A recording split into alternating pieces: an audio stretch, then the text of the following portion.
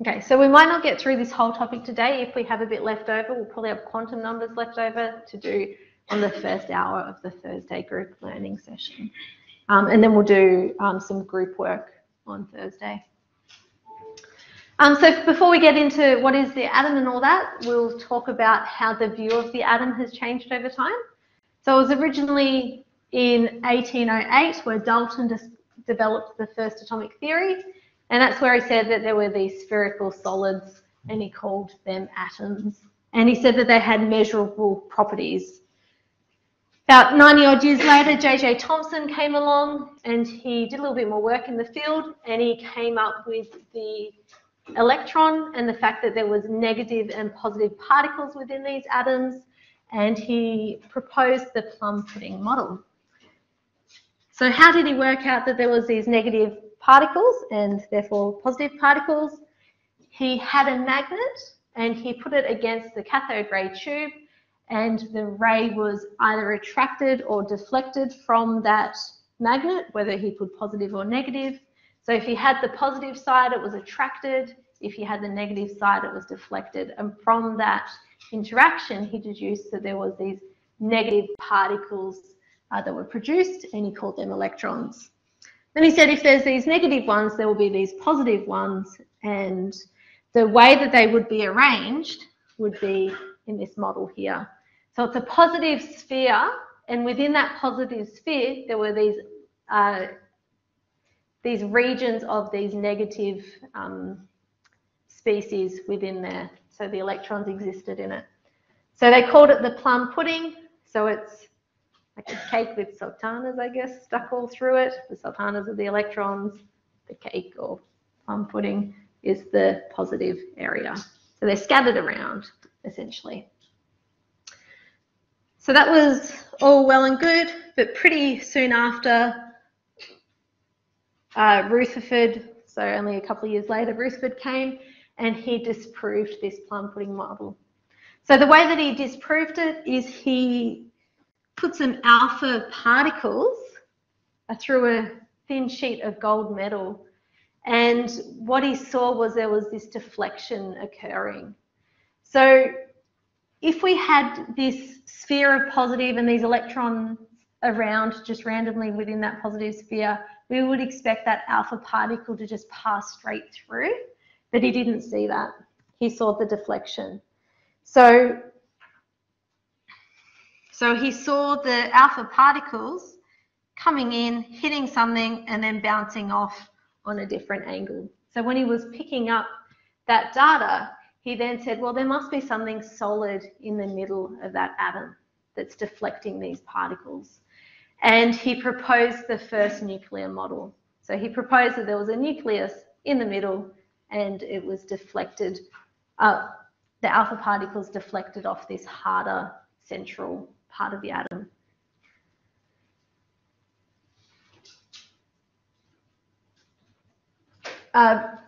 He didn't fully spell it out, but a couple of, or pretty much at the same sort of time, Bohr was working on it as well.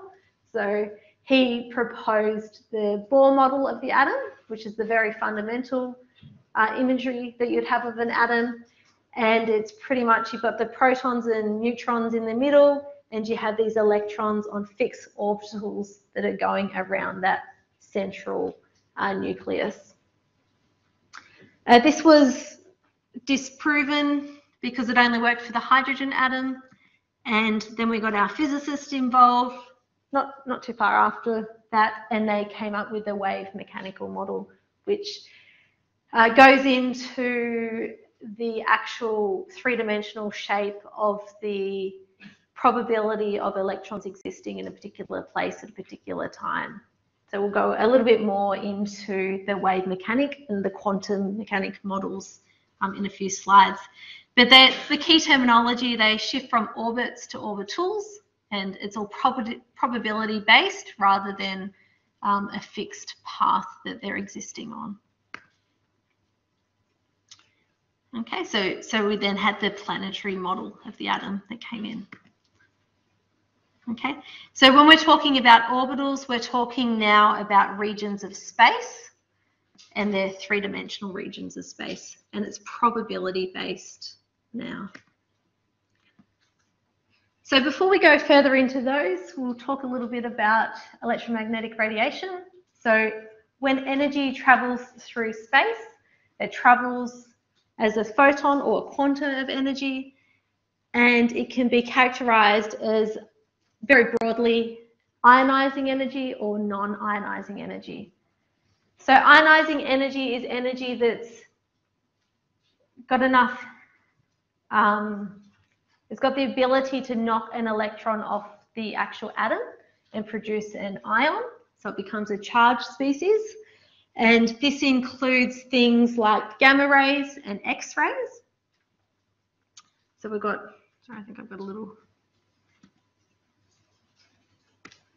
So gamma rays and X-rays, and just the top end of the ultraviolet wavelengths come in under that ionizing energy. The next one down is the visible region, and we've got the infrared. So the ones that we particularly use in chemistry are the UV light and the infrared. So the UV is the energy corresponding to when the molecule might have a promotion of an electron up, and then it will release back down again. So we'll have a transition occurring in the orbitals. So the types of compounds that undergo this are conjugated compounds. So a conjugated system we'll go into when we get into organic, but it's when you have a double, single, double, single, double, single bond system within the molecule. So it's called a conjugated system, which we'll talk more about a bit later on. And also transition metal compounds can do this. So in bio and phys chem, we have a whole topic on transition metals, and that's in September for those of you that are in the biomedical program. The visible is the region in which we can see, and you've got the infrared. So this is where you have the vibrational and rotational energies. So not enough energy to promote electrons, but it's enough energy to excite the atoms within the molecules and make them vibrate and rotate.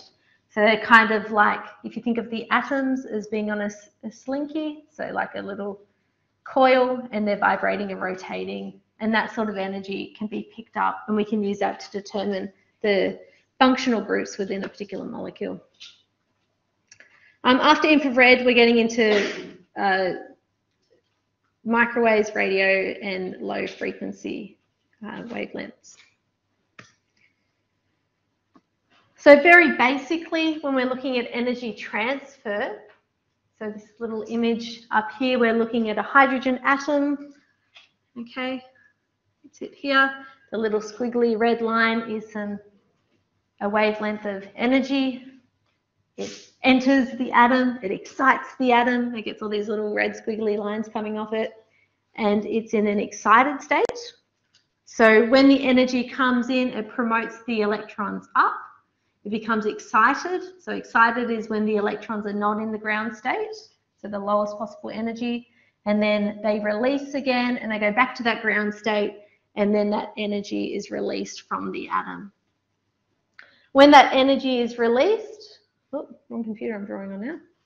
When that energy is released, that wavelength will correspond maybe to a region in the visible spectrum, and if so, we would see a color for that particular compound. So there's some salts there in that image there. They're just lithium, copper, and sodium that are dissolved in methanol, and they've just been lit. And when they've lit in a dark room, they will show colors depending on the wavelength that's emitted. So the energy coming from the flames. Yeah. Doesn't work. No, not in our labs. Just sets the alarms off. Fireworks. I'm always interested in fireworks. From our house, sorry, we live up on a hill. We can always see fireworks. They're like every other night. And so I always like to look at refresh my memory on what the fireworks. So when we have the fireworks, we've got all that energy, and that energy is the wavelengths being emitted when they're going from the excited down to the lower state, and that color that we're seeing from the fireworks corresponds to the wavelength of those particular compounds. So red, we have usually strontium or lithium salts that are in the fireworks, and we get 600 to 646 nanometers. That's the wavelength for that one. And the yellow, for example, is 580 to 560. What have we got there? We've got sodium salts for those ones. But anyway, we can't play with that. Okay, so the Bohr model. So this is the Bohr model. So we've got the top one here. We've got the center, the nucleus. It's got these positive particles in there. It's in the nucleus in the center. And we have this negative electron fixed orbit going around that positive center. Okay, so we've got the terminology. Oh, this will come out. Wiggle, wiggle, wiggle. Okay, so we've got the terminology fixed orbits. So fixed paths around that central nucleus. It's considered a particle. So that electron is a negatively charged particle that's on that fixed path going around. When we have the excited state and then we have the release of that energy back down to the ground state, we're moving up from one orbit, so a lower energy orbit up to a higher energy orbit if energy is accepted into that atom, and then when it's released, it's going from the higher back down. And it's only going to go on those orbits, so on those specific energy levels. What else have we got here? Okay, so limitations, it only works for hydrogen atom. As soon as you put in more than one electron in there, it doesn't match up. And the electron is considered only as a particle, and they are the two major limitations. We know from the quantum model that you should be considering the electron not as a particle, but as a wave, and then we go into all the probability. So how did they produce the line spectrum of the hydrogen? So with the Bohr model, I said that there's these circular orbits that exist around the center, and they've got specific energies. So the energy between them correspond to particular wavelengths. So if it gets excited, it accepts that wavelength, the electron moves up, and then when it gets releases that energy, it goes back down to that lower energy. And it can only happen if the wavelength corresponds to that particular energy gap. So the way they worked out what these energy gaps are is they had hydrogen gas in a sealed tube. When they put energy into it and passed the light that was produced through a prism, they got different colors that were picked up. And these different colors represent the wavelengths of those particular energy gaps. So when you think about the Bohr model, you need to think of a flight of stairs. And when you're thinking of the quantum models, you need to think more of a ramp. So and that's supposed to refer to the fact that there are discrete steps, discrete energies that exist within this model.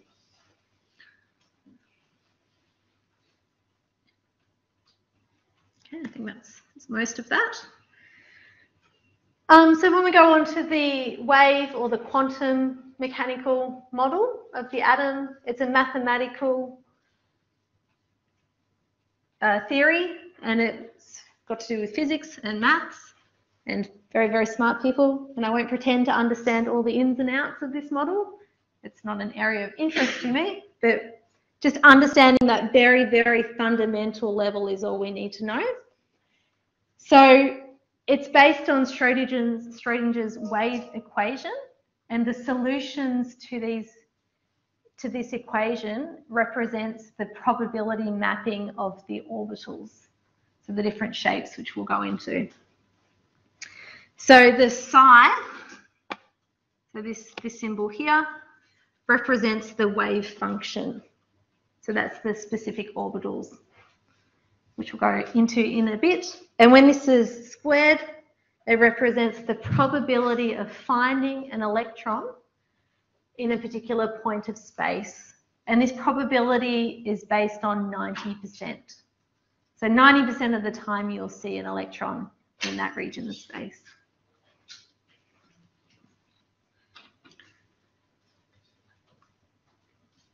So these are the orbitals we're talking about. So the lowest energy is our s orbitals, which are our spheres. Then we get into our p's, which are our bow ties. Right, the little bow ties. There's two little novel things joined together, like a bow tie. So we've got our s, we've got our p's, we've got our d's. They go crazy. Don't worry about learning your d's. Just know there's 5 of them. And then we've got our f's at the bottom, and there are 7 of those ones.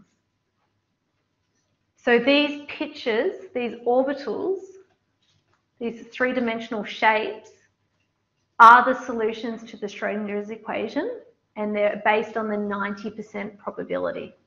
So it's what they call a beehive model.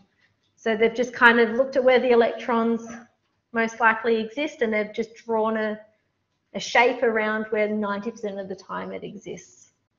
So it's not 100%, we're just at that 90%.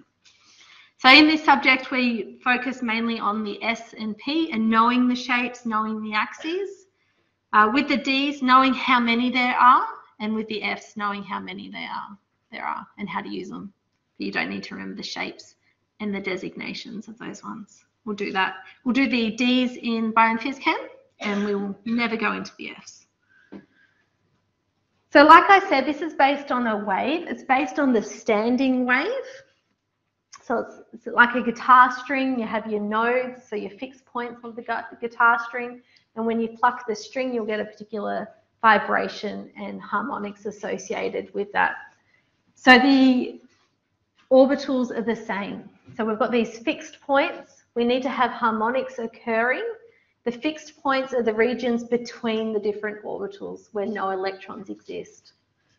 And they need to work together to be able to exist. We can't have constructive interference where we have, for example, an orbital that's not quite fitting in right, and we haven't got that nodal space between them, because then the whole theory doesn't work. So we've got these nodal positions.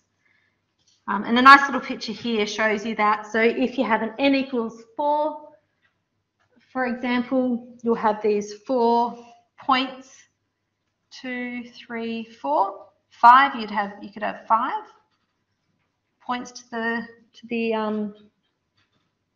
image. And then if you have a mismatch and they're not quite matching up, then you can't continue on with that pattern.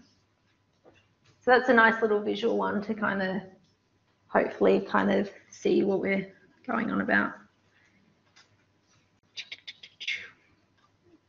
So what you can see here, we've got n equals 4, n equals 5, n equals 4 1/3 doesn't work. So they're whole numbers that we're going to be looking at. And we'll get into the quantum numbers and representing these mathematically at the end of this topic. So for now, we'll just accept that there's nodes, fixed points, nothing exists on the nodes, and they have to be in harmonics with each other. They need to be able to work together, and they're standing waves. Whew, not used to talking so much. All right. Okay, so before we get into quantum numbers, we will go back to the structure of an atom. So this is where we're at today with the structure of the atom. So inside the nucleus, we have our protons, which are our positively charged species. We have our neutrons, which have no charge, so they're neutral. And then outside of the nucleus, we have our electrons in their orbitals. The corresponding mass, so the electrons are a lot lower in mass than the protons and the neutrons. And like I said, the electrons are negatively charged and the protons are positively charged. So this image here is quite interesting. So the protons and the neutrons are in the center of the atom, and there's actually quite a lot of empty space before you start getting to where the electrons are. So to put it in relative, something that we can think of that would make sense to us, that how big that gap is, it's like if the protons and neutrons are on one side of the football field and then the first electron was on the other side. So all that gap between the protons and neutrons and electrons is just empty space. So atoms are mostly empty space, and the species within them are so far apart. Yeah, it's quite a big distance between them. So this is how we look at our elements usually. So X would be your elemental symbol. So from your periodic table, A is your mass number. So that's the number of protons plus neutrons. So our positive and our neutral charge species. And the atomic number is the Z, and that's the number of just the protons. So when you're looking at an element, there'll be two numbers. There'll be a large one and there'll be a smaller one. The smaller one is the protons, and the larger one is the protons and the neutrons. So if the element has no overall charge on it, the electrons and the protons will be the same. So the positive and the negative will cancel out and you'll have no charge on it. So let's have a go at some examples. So here's our periodic table. This is the one that I'll feed in as an attachment on your exams. So this is the one we usually work with. We don't do printouts and hard copies anymore of anything. We're all online and digital. But this is the one that I would normally hand out and say, oh, okay, colour it in with some pencils and highlighters and make it look pretty. So this is it. So the thing I like about this one is we have this kind of key that sits in the middle of it. So your element is the big B. So for this one here, it's boron. And then your atomic number, which is 5, is the number of protons. So that tells you what the element is. That never changes. And the mass, or the relative atomic mass, is the protons plus your neutrons. And this number isn't a whole number because it's, we'll find out in a few slides actually. Let me give that away. But that's how we get it from our periodic table. So in a lot of your questions, you might be given them, and then it's just a matter of working from the data you're given. You might be given the number of protons, and you might be asked to find what element it is. So there's only a certain amount of ways we can ask these questions. So let's have a go at C, which is carbon. So we want to know how many protons and neutrons are there in the nucleus of the following uncharged atoms. So uncharged being the key information that we need, saying that the protons and electrons will be the same. So there's no overall charge on that one. So for carbon, what would be the number of protons, firstly?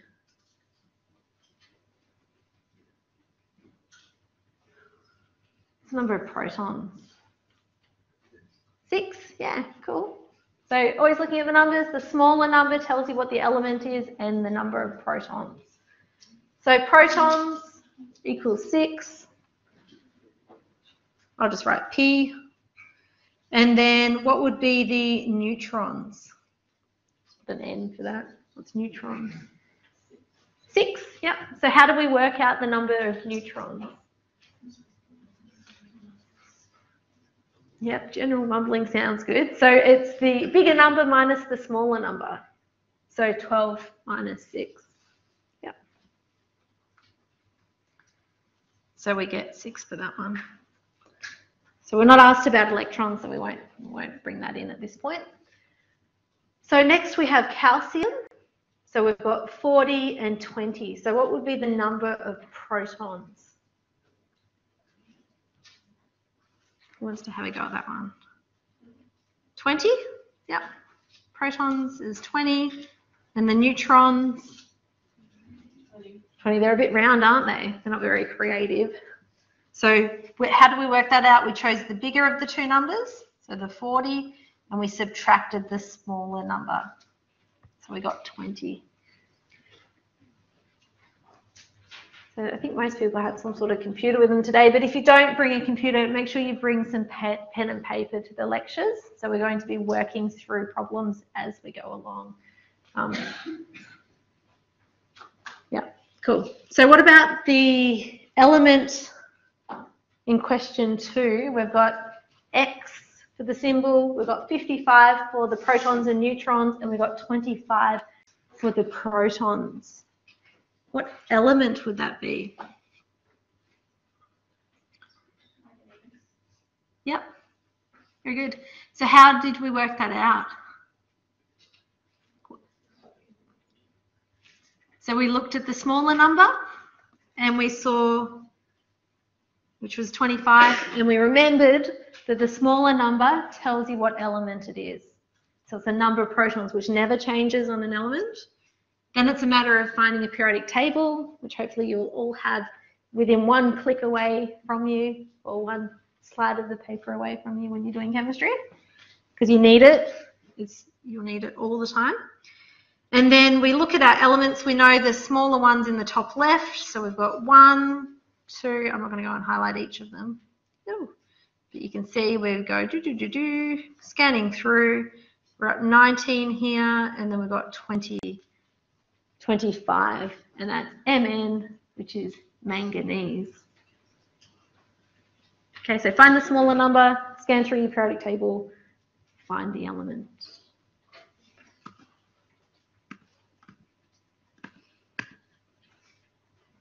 Okay.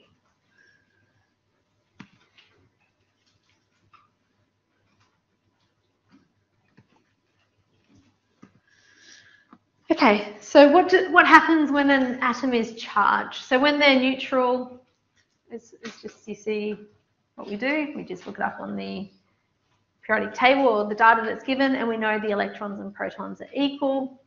Now, if we have a charged atom or an ion, and maybe a positively charged atom, so a cation, or it might be a negatively charged ion, which is an anion, and we need to then change the way we work things out. It's only going to affect the number of electrons. So if you've got a positive charged ion, then you'll have less electrons than the number of protons. So when they're neutral, our protons, our electrons, when we become positive, we've got more protons, less electrons. When it becomes negative, we've got more electrons and less protons. The number of protons can't change, so you'll have to do it relative to the protons. So if it's a cation, so it's a positively charged species, and let's say you've got, I think I've got an example actually rather than just making things up. So I've got calcium 2+. So the number of protons, what would that be? 20? Yeah, we just did it on the other slide. The number of neutrons would be, got 40 minus 20 gives us 20. So protons, neutrons, and then the number of electrons. So if the number of protons is 20 and we've got a 2+, that means we've got 2 more protons than we do electrons. So our number of electrons would be 20 minus 2, which would give us what? 18. Yeah. Okay, so we can't change the number of protons, we just adjust the electrons. So if we have something that's negatively charged, we're going to have extra electrons. So for example, fluorine, what's the number of protons? 9. Yep, so we're looking at the smaller of the two numbers. So it's 9. And we've got a negative. So what would be the number of electrons? 10. Yep, so we've got 9 protons. We're going to have 1 more electron because we've got an overall negative. So we're going to have 10 electrons.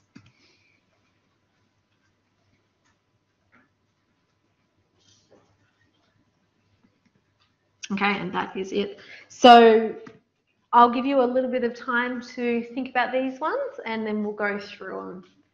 So we want to look at them and assign the protons, the neutrons, and the electrons onto these three here.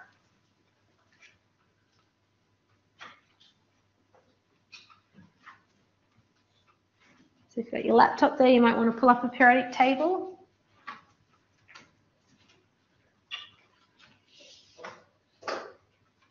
Not that you really need one, but it's good to have one there, one button away.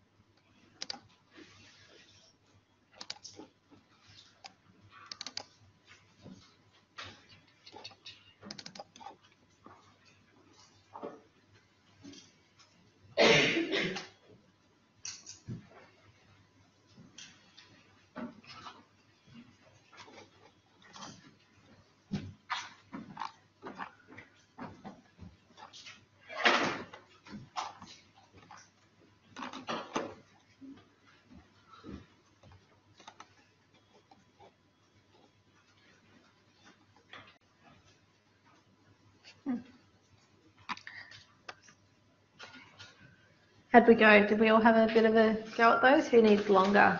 No one? 1 minute? Yeah, cool.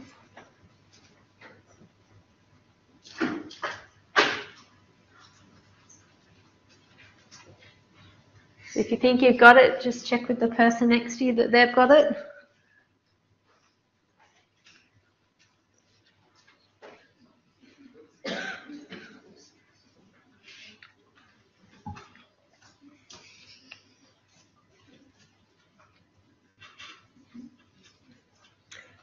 So if you've done chemistry before, and if you haven't done chemistry before, you might want to make friends.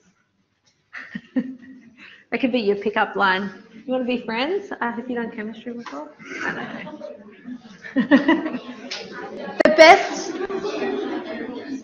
The best way to learn something is to try and teach it to someone else. Yeah? So it should be mutually beneficial.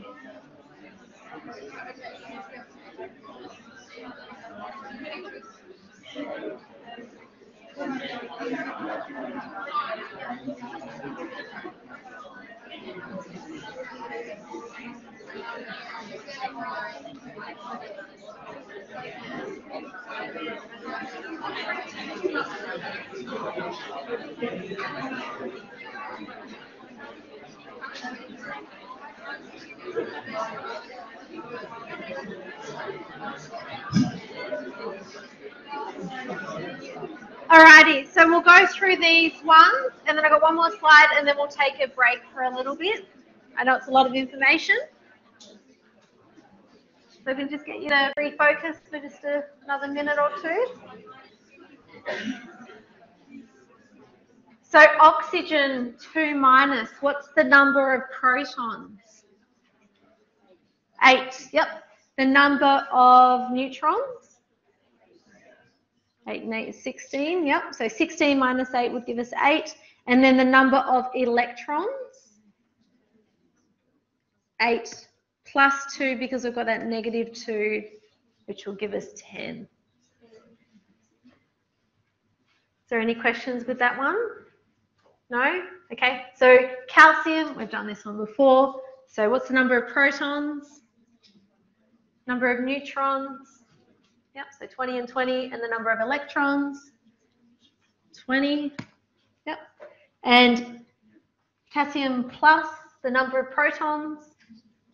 19. Yep. The number of, what's next? Neutrons? 39 minus 19 gives us 20. Yep. And then the number of electrons?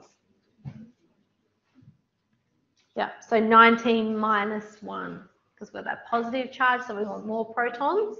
So take away, and we get 18. Okay, so that's it for that one. So the last thing before we have a break, I just wanted to mention isotopes. So when we looked at the periodic table, we noticed that the larger of the two numbers was never a whole number. It was like, depending on what version of the periodic table, you might have up to 4 decimals afterwards. That's based on the relative abundance of the different isotopes of that particular compound. So an isotope is an atom of the same element, so it's got the same number of protons, because that tells you what element it is, so the smaller number, but it has a different mass number. So when you add them together, the protons and neutrons, it's a different number. So basically that's meaning it's got a different number of neutrons. It's not affecting what the element is, but it's affecting that overall mass number. So different number of neutrons, and the value we get on the periodic table is determined from the natural abundance of the isotopes of that particular element that's on the periodic table. So for example, hydrogen, if we skip right down to the bottom of the slide, hydrogen has 1% when it's got a mass of 2, and 99% of the time it has a mass of 1, so we end up with like 1.01, depending on how accurate you want that, depends how many decimals you go to. Okay, so they just work it out based on that relative abundance of it. So there's lots of different isotopes, so there's helium, carbon, nitrogen. Carbon and hydrogens are the ones that we use for nuclear magnetic resonance spectroscopy, which we'll talk about at a later date. But that's how we work out what compounds are what, basically. In a big machine, you get to walk up and drop it into the top very carefully. But anyway, isotopes, different number of neutrons. Now, when we're looking at that mass number, when we get into our chemical calculations, we'll talk about how many decimals to do everything to. But for now, we don't really need to worry too much. Okay, so let's get into these orbitals. So this is our probability mapping. 90% of the time they exist within these regions of space. You can see with our S, so our S orbitals are our lowest energy orbitals. They're spheres around the nucleus.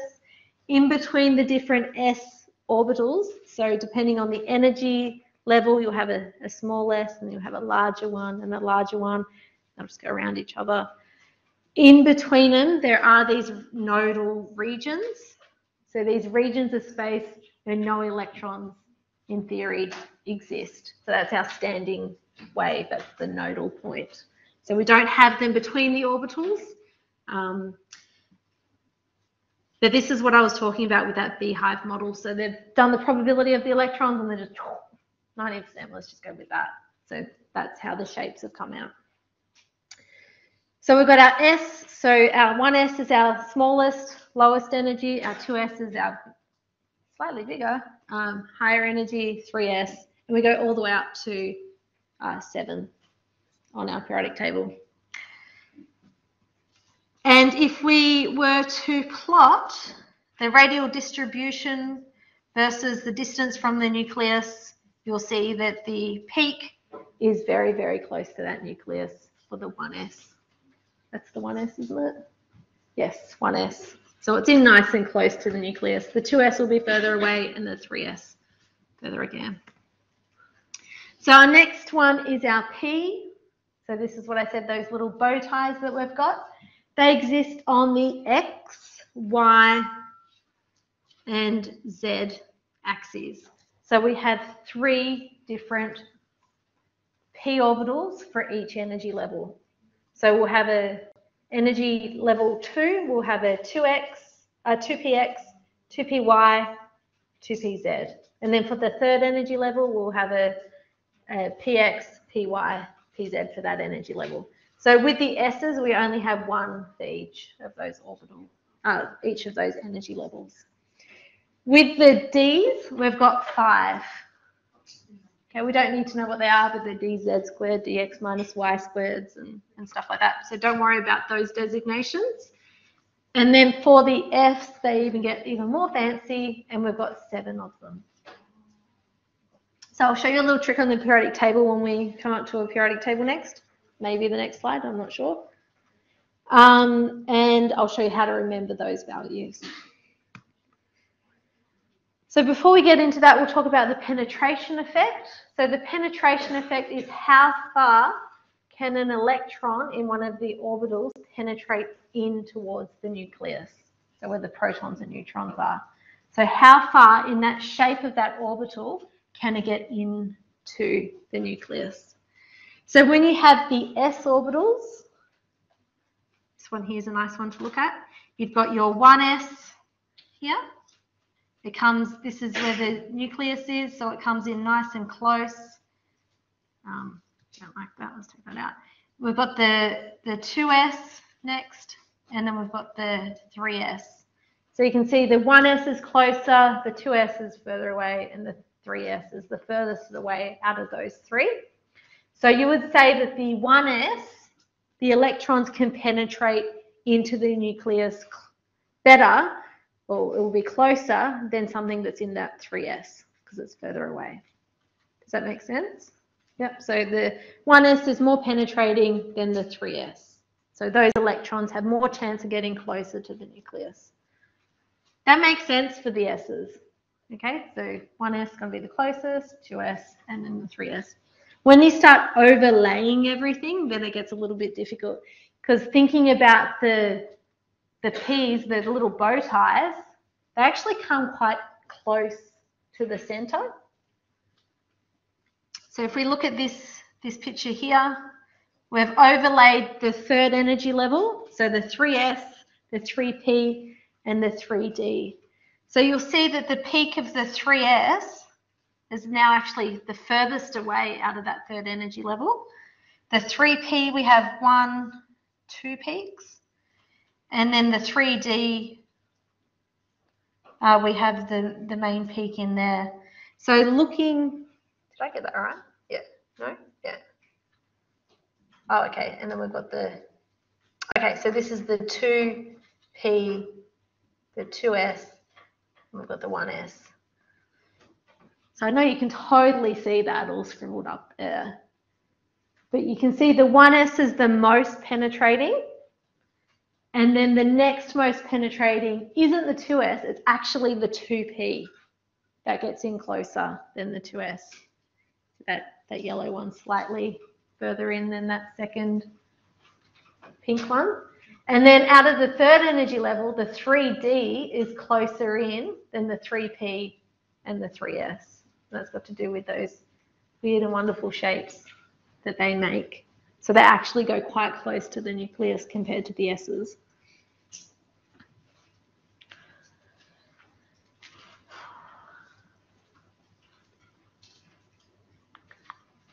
Yeah, we love that as an MCQ question. What else do I need to say? Oh, that's a clearer picture. But anyway. And the other thing on that slide there is that if there is electrons closer in, they're going to shield the outer electrons from penetrating into the center there. So we've got the shielding effect as well. Okay, so this is our periodic table here. So this one here is different to the one I've been showing you because it is color-coded according to the orbitals that the outer electrons for that particular element will exist in. So we will use this one here to do electronic configuration in a few slides, maybe the next slide, not sure. But the way we look at this one, it's color-coded here for you to refer back onto. But your first two columns, so that block there are your s orbitals. The value next to each of the rows, the 1, 2, 3, 4, 5, 6, 7, that's referring to the energy level of that s orbital. So hydrogen and helium, the outer electrons will exist both in that 1s orbital. So both in that s block and it's on level 1. So if we look at rubidium, here. That one's a 5s. So it's on number 5, energy level 5, and we're still in that S block for the last electron that we're counting. So the elements that exist over here, oh, that's not very straight, are our P. And you follow along that energy level the same way. So if I was to look at that first energy level, if I go across onto the P, there's actually nothing there. Okay, that's good. That's what we want. There isn't any that exists there. Then if I look on my second energy level, I've got 2 S's that exist, and then I've got P's, a block of P's. If I count across that block of P's, I've got 1, 2, 3, 4, 5, 6 elements. And if I divide that by 2, it will tell me how many different orbitals I have there. And the reason for that is because each orbital can hold 2 electrons. So if you can't remember how many p orbitals, blah, blah, blah, if I can talk properly, if you can't remember how many p orbitals there are, count across the p block. You see there's 6, divided by 2, and that will remind you there's 3 p orbitals. So your x, your y, and your z axes. So if we do the same for the next one, so our D's are in the middle here. If we count across there, you'll count 10, which represents our 5 D orbitals, which we don't need to remember the exact designations for. In our F's are all the way down here. If we count across, there should be 14. So that corresponds to, divide that one by 2, gives us our 7 F orbitals that we have. So that's kind of where the orbitals are shown on this periodic table. Now helium, depending on how the periodic table is drawn, it might be up next to hydrogen when it's showing you the way the orbitals are arranged, or it might sit over on the noble gas side above neon if it's showing you the chemical, more of a chemical sort of distribution, and showing you that helium is a noble gas. So that one tends to float depending on the periodic table that you're looking at. Okay. So electronic configuration is a standard notation for assigning where the electrons are in a particular atom. And this is the first step that we're going to do, and then we're going to go into quantum numbers from this. So what we want to do is we want to look at an element on the periodic table. We want to see how many protons there are in it. And then assuming that it's neutral, the question will tell you whether it's got a charge or something, but first of all, we'll start with neutral examples. The number of electrons will be the same as the number of protons if it's neutral. And therefore, you can assign that amount of electrons based on the rules that we'll go through in a little bit. So there's a few different ways you can do it. I tend to do it off the periodic table because purely it's very easy to get a periodic table if you're ever out in the workplace and you need to randomly assign an electronic configuration. You can do it because the periodic table is easily available. If you use the field diagrams, I think it just is confusing, and it'll probably be hard to find one if you needed one. So the reason that we want to look at electronic configuration is because it helps us understand the chemistry behind different atoms and different elements, which we'll see later on through your chemistry subjects. So things like magnetic properties and their ability to form chemical bonds. We've got a few principles that we follow, or rules that we follow. So we've got the Aufbau principle. So that's the principle of how you build up those electrons and how you assign them to their different orbitals. We've got Hund's rule, and we've got the Pauli exclusion principle, which we'll describe when we do examples. Oh no, we've got it in the next slide. So the order of filling, so the Aufbau principle, we fill the lower energy orbitals before we fill the higher energy orbitals. And we do this so that we can have the overall lowest possible energy conformation of the atom. We have no more than 2 electrons in any orbital. So remember, each orbital can hold up to 2 electrons, and those electrons will have opposite spins on them so that they don't repel each other. So Hahn's rule is that when you're filling a set of orbitals that have the same energy, so for example, the 3p, remember if you count the p block, you get 6. So it means that there's 3 orbitals that are in those. I said, hopefully you remember, I said it a few times. We've got the 3px, you got the y, and you got the z. So if you're looking at that third energy level, there'll be 3p orbitals, the x, the y, the z, and they've all got exactly the same energy. We call them degenerate. So they've got the same energy as each other. So when you're filling it, it doesn't matter which one you fill, there's no overall advantage for that atom if you fill one over the other. They're all exactly equivalent. So when we fill them, we want to put an electron in each one, and then we want to go back and double it up. So put one in each and then go back and double them up, and we'll show you when we do some examples. The reason we put one in each and then double up is because it lowers the overall energy of the atom, rather than having 2 in one and none in the other. So that's an excited state at that point. Yep, I think that's about all from there. So these are the 2 methods. I'll teach you the periodic table method, but also in your extra resources under this week's topic, you'll see the CLS exam SUPs. That's what I'll attach to the exam paper. And all the exams you do this semester, you do have this ladder that you can use. So basically you start from the bottom and you fill your way up. But I won't specifically focus on that one. So if you've used it before, it's still there for you. So this is what an electronic configuration, a full electronic configuration looks like. So we've got the elements hydrogen all the way to neon. So the first 2 periods, first 2 energy levels of your periodic table. Sorry, I've been on holidays. Periodic table, that's the word. Okay, so the first energy level is the 1s. There's no p's in that one, so you've got your 1s, you've got those 2 columns there, so you can hold up to 2 electrons. The way we write the number of electrons is a superscript at the top of that particular orbital that you've written in.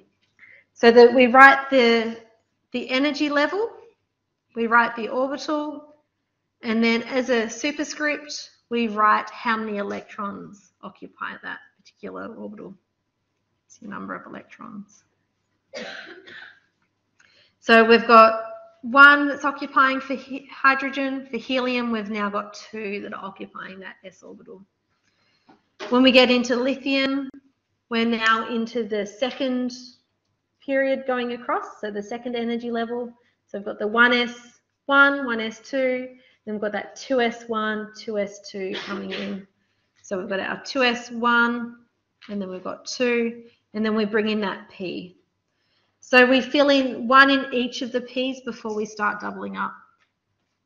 So we write it as 2p1, and then if we have another electron, we write 2p1 again, and then we go up to 3. So we've got 2p1, 2p1, 2p1, if we've got 3 electrons in there. If we've got the 4th, we write 2p2, 2p1, 2p1, and then we bring the next and the next. So we end up with all 2p2s. So that's your full electronic configuration, so spelling out each of the orbitals. So how does that work? So here's a little table that we can look at. So your period, remember, is that number that goes out the front. So the 1, the 2, the 3, the 4. That's where you get it from. The orbital that you're using, it's a matter of remembering where they are. These are your S's. These are your P's. And these in the middle here are your D's. And we won't really go into F's, so don't worry about the F's, just leave them to the side for later. So S, P's, and D's. So if I was to pick out let's say oxygen, and I want to assign all 8 electrons for oxygen. So looking here, you've got the number, the smallest number is 8, that's the number of protons. So if it was neutral, that would be the same number of electrons. So assuming it's neutral, I'm going to assign all 8 of those electrons. So the way that I would do that is I'd start at the top of my periodic table and I'd work my way down to get to that element. So my first element is my 1s, and I've got my hydrogen and helium there. So I'd start off with 1s, just to scribble down here for you. And then I'm going to completely use those 2 electrons to get to 8. So I put a superscript 2 there. So I've assigned the first 2 electrons. Now I'm on to the next one. So I'm on to the energy level 2. I'm still in that S block here, and I've got to go through 2 elements to get to oxygen. So I've got 2s2. And then just to lump it all together, let's do the 2 P's together. So I've done that one. That one just sits over there. So I've done that one, that one, that one. Now I'm at boron, so I'm up to electron 5.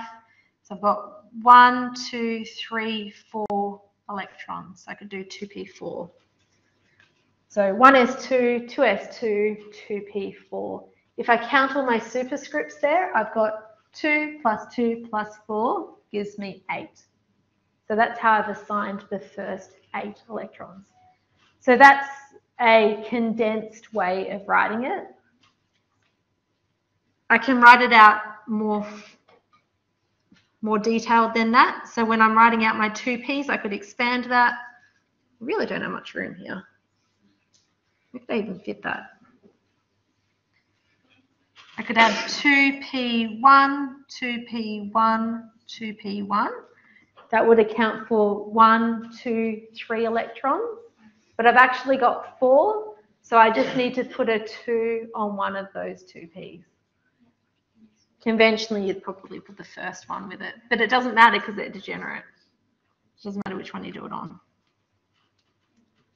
So I'd go 2p, superscript 2, 2p1, 2p1. Okay. Really quick, rough kind of intro there for you. Let's do some examples, because the best way to grasp it is not me telling you how to do it. It's actually sitting down, thinking about how you actually do it and going through the process. So we've got carbon, sodium, and manganese. So that last one there's for people that have done chemistry before. I don't expect people who haven't to be able to do that one yet, but we'll work up to it.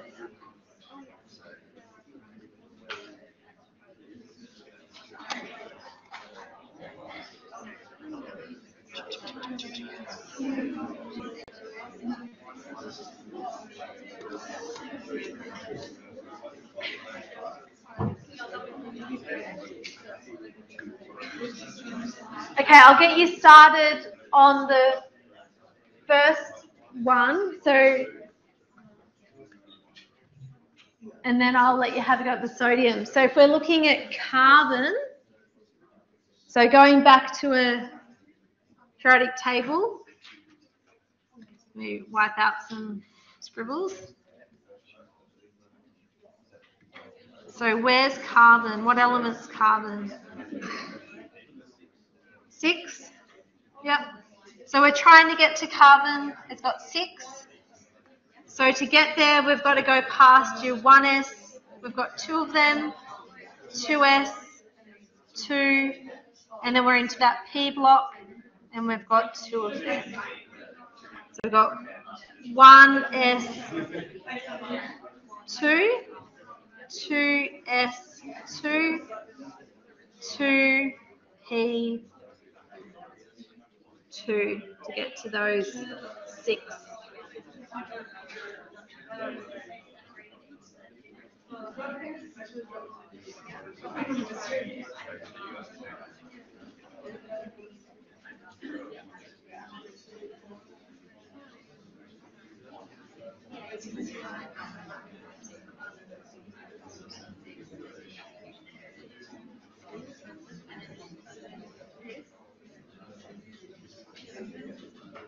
So if you've got a computer there, pull up a periodic table to have a go at these ones, because I'll switch back to the other slide in a second.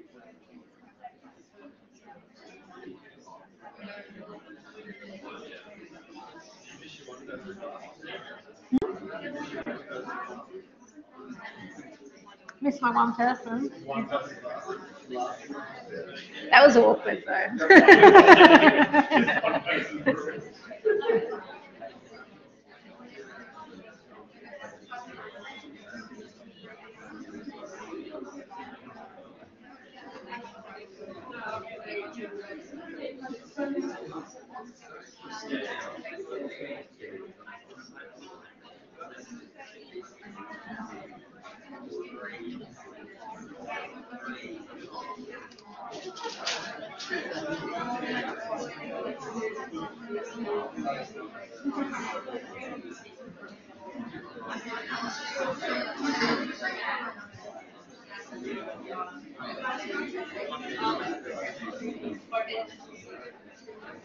Okay, so just to save me switching, so sodium and manganese are the other two you were going to have a go at.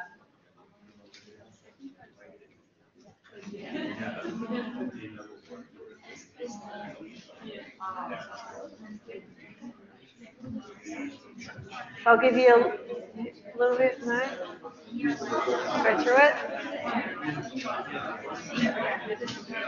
Yep.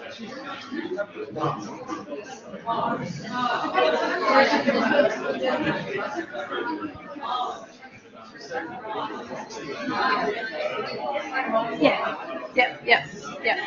For now. Yep. So for now, we're just practicing writing something down.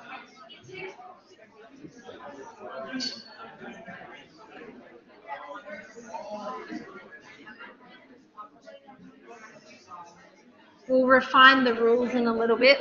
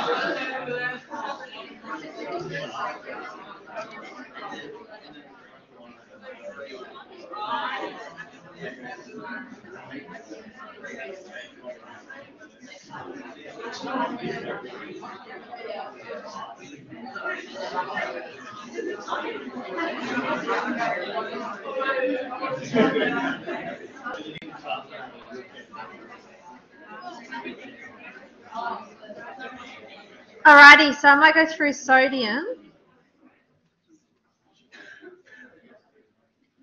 Thanks, guys.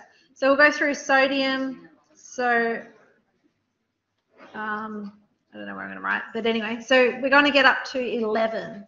So starting here at the beginning, we got 1s, and we would need both of those. So we go 1s2, and we've got 2 still in the s block. We've got 2 elements there, so we go 2s2, scribbly. Then we go across with our p block. We'll count all those. So we've got 2p, 1, 2, 3, 4, 5, 6. 2p6, and then we've got 3, we're in the S block, and we've just got 1 there. So if we count that up, we've got 2 plus 2 plus 6 gives us 10, plus 1 gives us our 11 electrons that we would be assigning.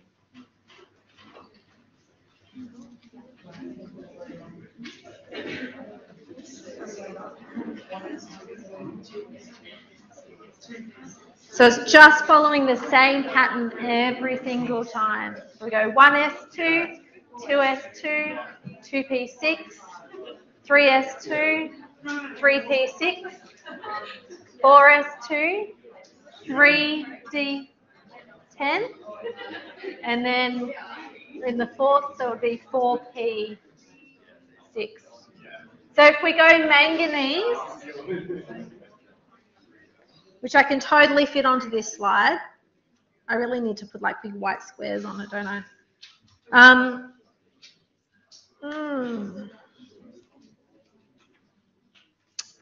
Okay, so just going to rub that out there. So if I'm going manganese, we got 1s2, so 1s, I'm going to do 2 of those, so 1s2. And the second energy, I'm using all of it, so I've got s2, p6, so second energy, s2, second energy, p, and I can have 6 in there. And I'm on my third energy, and I can have 2 in the s again, 3s2, and then my p, I've got 3, p6, and I've got 4 energy, s2. I'm just going to go down now because I've run out of room, 4s2, and then I'm in my d block.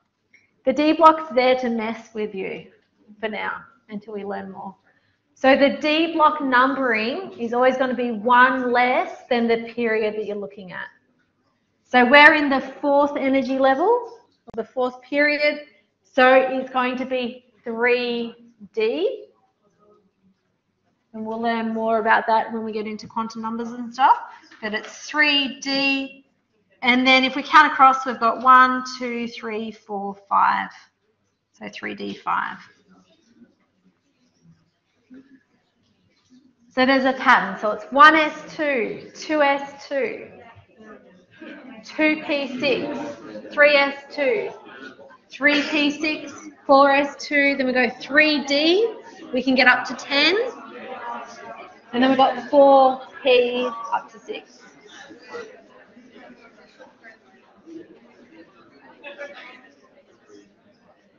So don't worry, there'll be lots of practice on your tutorial sheet.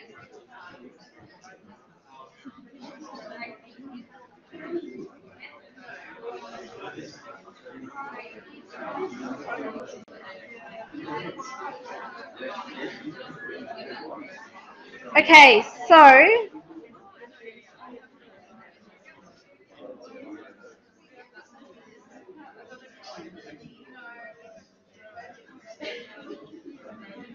we'll just spend a little bit more time. We'll try and finish quarter 2, but I just want to get through a few more slides.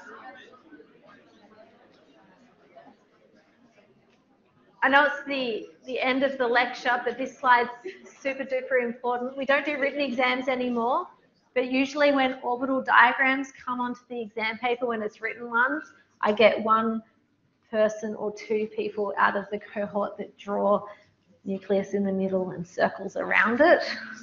Okay, we can't do that now because it's multiple choice, but I used to always be surprised how every year there would be at least 1 or 2 papers that had it. So orbital diagrams are these boxes, and these boxes represent orbitals. When the boxes are fused together, so they've got 1 line and 2 boxes coming off it, or 3 or 5 or 7, we're showing that they've all got the same energy level and they're degenerate. So this is the way I think of electronic configuration. My mind goes to orbital diagrams because it's the one that gives the most information. So if we want to look at nitrogen, the electronic configuration is 1s2, 2s2, 2p3. Now, if I want to write out the orbital diagram for that, I would write it like this. So I've got a single box standing by itself, and I'd assign that the 1s, because the s orbital is just 1 orbital, so it's 1 box. And then I'd have the 2s next to it, 1 box. And then I would have the 2p, which is actually 3 orbitals that have got all the same energy fused together as the 2p. When I fill it, I'll do a live version of me drawing this out for you because it's easier to follow, I think. So I've got 1s, 2s, 2p. I don't write anything else besides that 1s, that 2s, or that 2p. No little superscripts or subscripts, just that. Then I do a 1-headed arrow going up to represent 1 electron spinning one way, and a 1-headed arrow going down representing a single electron spinning in the opposite way. They're single-headed arrows. They're not double-headed arrows. Single-headed arrows represent 1 electron. Double-headed arrows represent 2 electrons. We're only looking at 1 electron, so it's single-headed. So we fill the first one, we fill the second one. Then when we fill the 2p, we're following the rules. So 1 electron in each of the boxes, all with the same spin. So all upwards or all downwards, whatever you choose. I always go up first because it's just the way I do it, but it doesn't mean that's the only way, but all in the same direction to start with. So if we want to do fluorine, we've got now 5 P's. So this is when it's good because you can visualize it. So we've got 3 there now. If I want to put in 2 more into that P block, where would I be putting them? How would I put them there? First 2, going down. Yep. So then I go opposite spin, down, down. So that would be the fluorine. Yeah, I like that better. That's good, isn't it? Yeah, you'll love it. It's great. Yeah. Anyway, so other ways that we can represent it is abbreviated, and we can get into ones that have charges next. So if something has a positive charge, it's going to have an electron less than the number of protons. If it has a negative charge, you're going to have 1 more than what you look up on the periodic table. Now, these abbreviated ones, so if I'm doing something that's in the D block, which we did before, we did manganese, that was a lot of 1s2s, 2s2s, and it took a few. Now, abbreviated is for the very, very lazy. So you go to the closest noble gas before the element, and you put that in square brackets, and you write that down. So that's saying to the person that's reading it, everything's the same up until this element, and then this is what's different. So for a lot of the D block elements, abbreviated is how you'd probably do it, because it becomes a bit tiresome. So for example, if I wanted to do manganese, I would go, okay, this is my noble gases, if you didn't know that. So it's the last column on the edge. That's not an arrow. That's not an arrow still. Can't draw arrows. This one here. So these are our noble gases. So I would go manganese. It's on level 4. So level 3 at the end would be argon. So everything's the same up until argon. So I'd do that. Square brackets. Everything's the same until argon. And then what's different after that? I've got 4s2, 4s2, and then I've got, remember, 3d, and I get up to 5 there. So that's how we use that. So depending on the question, it might ask you one of the different ones. So you've got the full electronic configuration. So that's writing it out, 1s2, 2s2, 2p1, 2p1, 2p1. We've just got general electronic configuration, where they just say, instead of the word full out at the beginning, just electronic configuration. That's where you could do the same one as 2p3, so you don't have to spell out each single p orbital. Then we have abbreviated, so that's when you do the closest noble gas, all the same up until here, but this is different. And then we have the orbital diagrams, which are the boxes, and the single-headed arrows up and down. That's a lot to take in, so I'll leave that with you. Thank you so much for your attention.